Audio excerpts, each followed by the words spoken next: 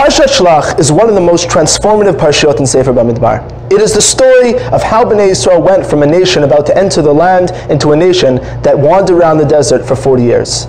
We have to understand what went wrong. If you look at the psukim themselves, just learning the pshat of the psukim, it's very hard to tell what they went wrong. They were asked by Moshe to go into the land, to see the land, to check out the land, to see what type of land it was, what terrain it was, the type of people that were there, and the type of cities that they inhabited. And what they did was exactly that. They came back from the land, and they told Bnei Yisrael, and they told Moshe Rabbeinu exactly what they saw. What did they do wrong? They just followed their instructions. But if you look at the psukim themselves, you find that they did one thing wrong. They didn't just tell about the land that they saw, but rather they gave their opinion about whether or not they were able to accomplish the task that they were supposed to do. They said, you know what? It's a very difficult land, difficult population, and we can't do it. We cannot conquer this land. Now that's where they went wrong. Moshe did not ask them to give their opinion. He asked them to tell them about what was in the land. However, if you look in Masechet Erechim, they have a very different way of viewing this parsha. First and foremost, they try to understand what was the actual sin. They bring two options. Option number one was that they spoke Lashon Hara. They spoke negatively about the land. The other option they bring is an option that they didn't just speak Lashon Hara, but rather they were actually heretics. Now what was heresy in what they say? They looked at the words, the Gemara looks at the words, Ki chazaku mimenu, and says, don't read the word mimenu, that they are stronger than us, rather mimeno, they are stronger than him, referring to Hashem. Say that they're not just stronger than us, but rather the reason why we can't go into the land and conquer is because they're stronger than God. Now this reading of the Gemara is kind of strange, because if you actually think about it, it's not written in the words of the psukim. Why would the Gemara go in and check and change the wording of the spies in order to make it sound worse? It's one thing to say that we can't fight them because they're stronger than us. It's another thing to say that God can't fight them because they're stronger than him. Why would the Gemara change it? But the Gemara, based upon that question, does something even stranger. It comes and says, really, it was not heresy that was really the sin that caused them to not go into the land of Israel, but rather Lashon Hara was the worst part of their sin. They had two sins. One was heresy and one was Lashon Hara. This Gemara poses two questions to us.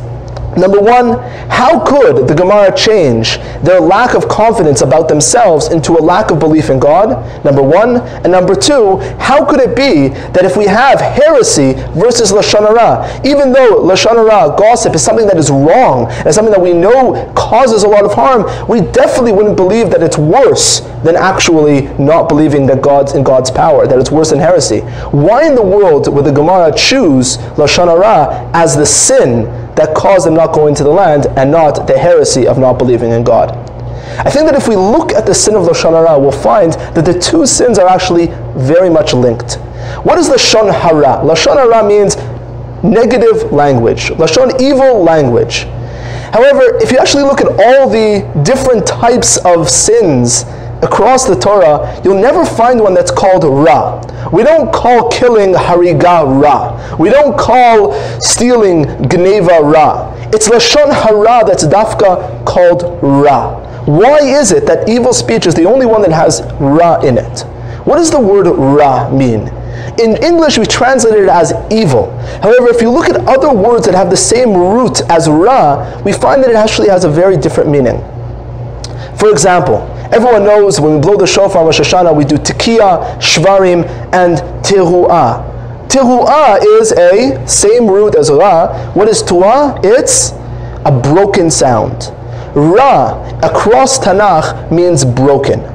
What does it mean to be evil? It means to be somebody who distances themselves by those around them, distance themselves both by individuals and those from God. But it also means Lashon Hara is language that separates.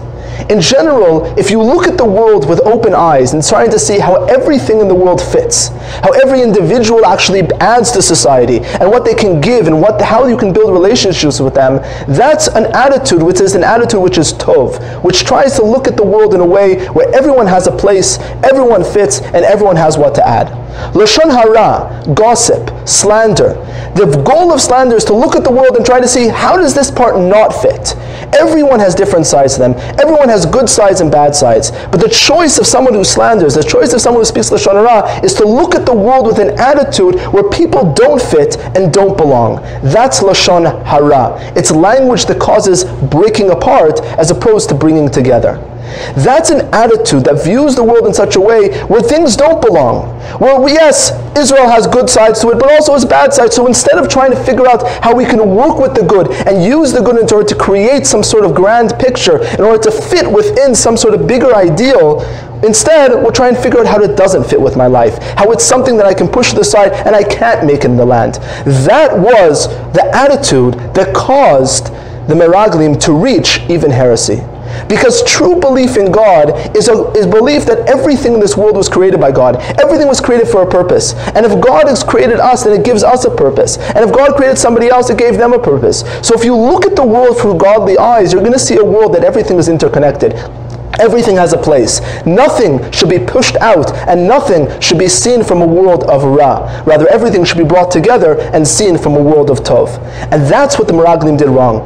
The root of the problem was Lashon Hara, but that caused them to see a lack of confidence in themselves because they don't belong, because they look at the world from a place of how do things not belong as opposed to how do things do belong. And once they got to a point of lack of confidence, ki chazaku mimeno, it came, the Gemara says, the next step is ki chazaku mimeno. The next step is looking at a world where you don't even see God to be able to connect all the dots and connect everyone together. That's how Lashon Hara leads to a lack of confidence in oneself, a lack of confidence in one's place in this world, and therefore a lack of confidence, a lack of understanding of God's connection between everything in the world to create one beautiful ideal. Shabbat Shalom.